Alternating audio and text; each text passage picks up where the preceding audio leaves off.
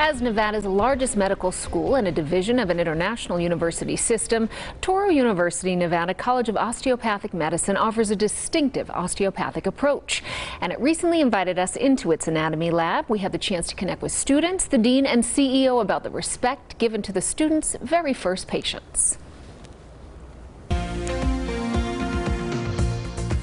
Second-year osteopathic medical student Prinity Shaw shares her experience of holding a scalpel for the first time. Little nervous, but also a little excited. The first moment when she says she began her medical journey inside the anatomy lab of Touro University, Nevada. We're all assigned a particular cadaver, which we work on, and either during my time it was groups of 2 to 4. No two bodies are the same, so students can study cadavers of other groups.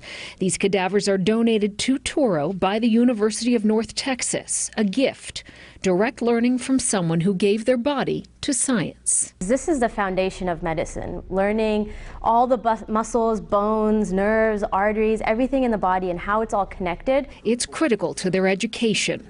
Their mission, described by Senior Provost and CEO Shelley Berkeley. We have a good faith belief that when they leave Touro and they are practicing medicine, that they are the best possible providers. The learning achieved inside this state-of-the-art laboratory is an environment of growth that carries the students forward in everything they do. An anatomy lab that is dissection hands-on, in my opinion, is not just a rite of passage, but it's also really one where you learn professionalism, you learn dedication, you learn how to be consistent and consistently good. You learn how to talk to your partners. Those are all things that we take for granted. At the end of the school year, an opportunity for the students to thank the donor in a White Rose Donor Appreciation Ceremony. It's our moment to kind of give back and show that appreciation and that humility to the people who gave us their bodies.